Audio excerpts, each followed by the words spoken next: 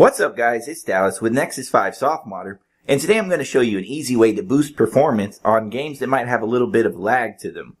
The Nexus 5 is truly a beast of a phone, but some games aren't exactly coded efficiently. It's not necessarily the phone's fault that a game might lag, but we can still use the phone to fix these types of issues. This particular softMod comes courtesy of developer Hornet and its Xposed module performance profile. And since this is an Xposed module, you'll need to be rooted to get the framework installed in the first place. But don't let that stop you. I've got tutorials for all that stuff linked out in the article I wrote about this one.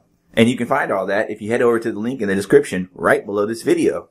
So to get started, you'll need to open the Xposed installer app and head to the download section. Search Performance Profile and install the module. When that's done, you'll see a notification with a button that says Activate and Reboot.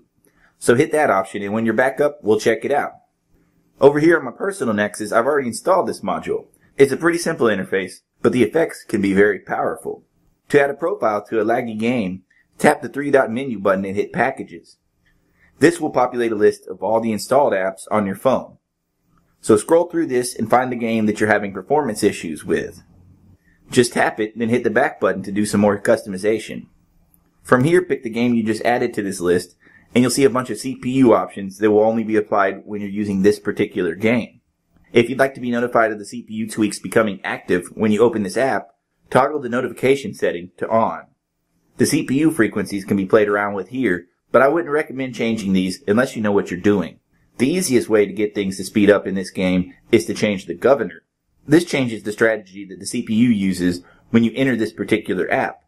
By default, it's set to interactive, which means that the CPU will ramp things up only when a high demand is detected, which in some games could come far too late.